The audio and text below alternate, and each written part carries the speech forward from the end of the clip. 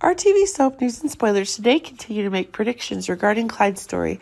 As viewers know, danger is still lurking in Salem now that Clyde has escaped from home. The prisoner is hiding somewhere in this town of Salem.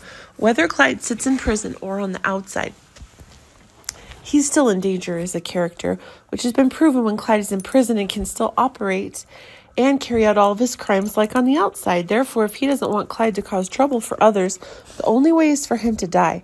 Do you think that should be the end of Clyde? Let's find out how this story will play out. As viewers know, Chad always wanted to take action on Clyde himself to avenge Abigail's death.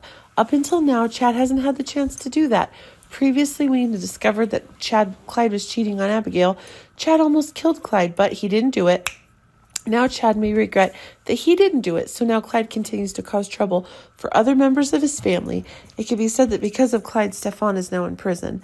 Suffice it to say, with Clyde's escape, the stakes have never been higher, and Chad's desire for justice has transformed into an all-consuming quest for revenge.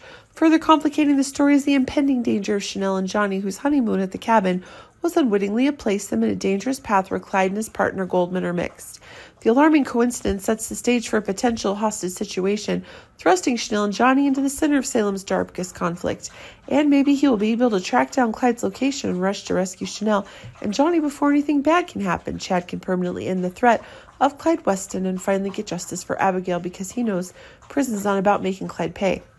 As Chad embarks on this dangerous journey to rescue Chanel and Johnny, he's faced with the ultimate decision of whether he can end Clyde's life himself, thereby extinguishing the origin of countless lives, pain, and suffering.